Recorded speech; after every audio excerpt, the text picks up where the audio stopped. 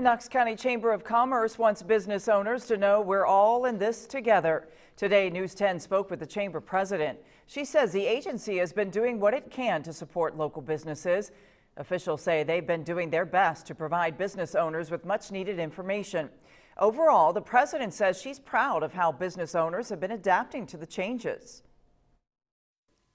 They're trying to figure out how they're going to work their business, and they're doing a great job. They're all finding new avenues, whether it's selling on social media, maybe they're a retail store, or they're selling through their websites.